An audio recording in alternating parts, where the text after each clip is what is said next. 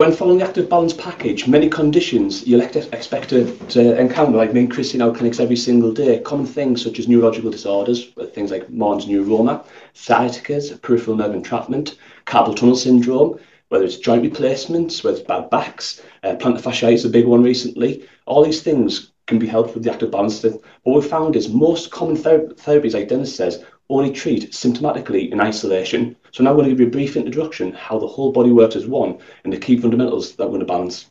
Like James says, all these sciaticas and Morton's neuroma and plantar fasciitis, it's all big names, and you actually might be led down the path of thinking each one of those conditions is a separate issue, but it's actually more, they're all just actually symptoms of the body being out of alignment and out of balance. So a typical example would be, say you stub your toe. For days, weeks or months, you might alter your gait, you might change your pattern of movement, and then we develop other issues. So by the time somebody comes to me, Chris or Dennis, they present, say, for example, shoulder pain, migraines, and what we tend to find is we find that neotropic root, or where it originally started from, that they're being missing. So they might be being taking tablets, getting massage, doing specific stretches, but they're not actually getting the root cause. And what's great with this system is going to give you the ingredients, like Dennis says, to discover your own recipe, what your needs are, how your lifestyle, again, whether it's sport and performance, work, handling, repetition, or even trauma, how to elude these issues, but also get the root cause. That's what we do in our therapy, and that's what we're going to show you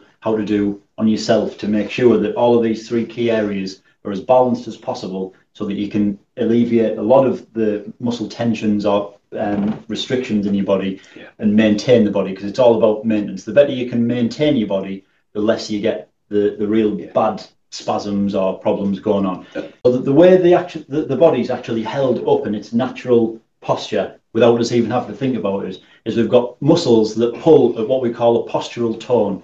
So there's a very small amount of contraction that basically just holds the joint in position naturally. So we've got, and basically muscles can only pull. So to stabilize a joint, we've got one muscle pulling on one side of the joint and one muscle pulling on the opposite side of the joint. And when they're pulling equally against each other, that gives good stability to the joint in the middle. That happens from left to right, front to back, and top to bottom. And that's happening all the time in the body without us even having to think about it or be aware about it. That's just happening naturally to keep us in our upright posture.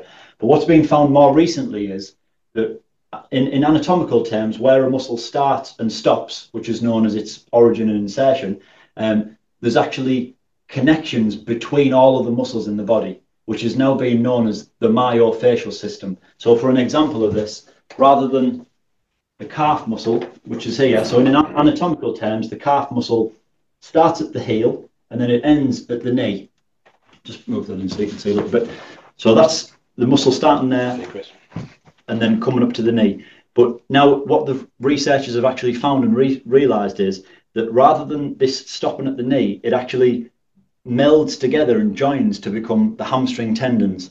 And then that doesn't stop there, it becomes the ligament in the pelvis known as the sacrotuberous ligament, and then that becomes a fascia which goes up the spine, so all the way further up the body, and this is known as the posterior chain.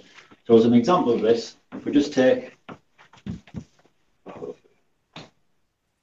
this band here, so rather than the calf being just a calf, it's now one continuous chain of muscles that comes all the way up and actually attaches over the top of the head and actually to the front of the head here. So you could be getting neck tensions, headaches, shoulder pain, all from something that's going on as far down as the foot. Again, an ankle sprain or something that's going on in the knee. You could be getting the symptoms here, and that's why it's important that we treat the whole body as one rather than just looking at one part. And these patterns run in different directions through the body, and that's one of the things that we're going to be educating you through so that you can find out which parts of these are tight and restricted, causing distortions in the body.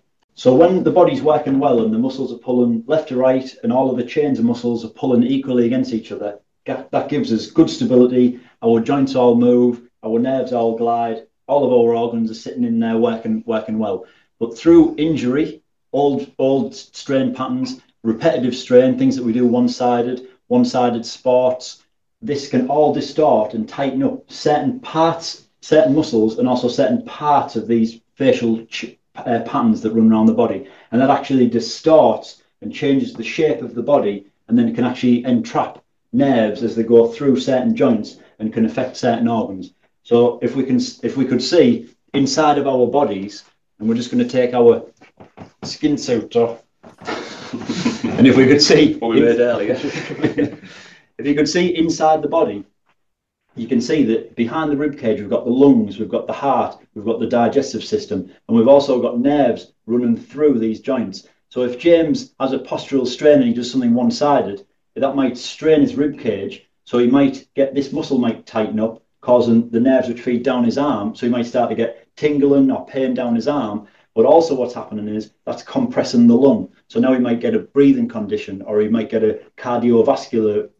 condition. He might have heart palpitations, all because the body's distorted. But you might not think that those two things are related. And that's again why we come back to, once the body becomes distorted, puts pressure on nerves, causes joints not to work properly, and then also starts to affect our internal health as well. And just give a simple, again, simplistic understanding. If we look at this system here, again, it might look a bit confusing if it's the first time you've ever seen it. But picture it like a house. We have many different systems in there, varying from a scaffold system, a sewer system, an electrical system. And what we realise in the house, if one thing doesn't work, the house isn't comfortable. So we relate that to the body. All these different systems eventually affect each other. So we can't just put electric in without organising the plaster. So when we make it into a simple structural way, we treat the house differently to the body.